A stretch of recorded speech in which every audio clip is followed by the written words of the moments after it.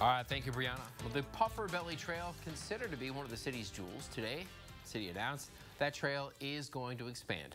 Fox 55's Avery Johnson is live for us right now at Coliseum with more about where this new trail is going to go. Well, Brian, this is actually going to be a brand new pedestrian bridge that will go over right over my head where I'm standing and then cross over what is a very, very busy intersection of Coliseum Boulevard. Construction is expected to begin as early as 2026.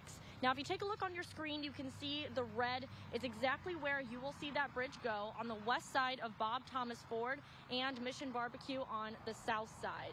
City officials tell me over 37,000 cars travel on Coliseum Boulevard daily. And right now you can see some of those renderings on your screen of what that bridge is supposed to look like. And as of right now, there's no way for pedestrians and cyclists to safely cross.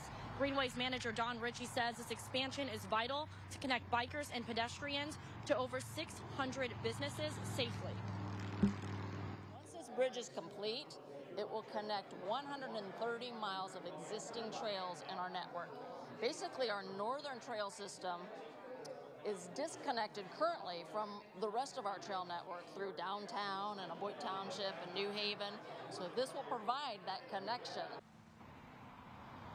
The Pufferbelly is one segment of the 81-mile Pocobacci Trail from Pokagon State Park in Angola, following the Obachi State Park in Bluffton. This bridge is possible because of a $5 million gift from the Van Family Foundation to the city. And the total project is expected to cost about $10 million.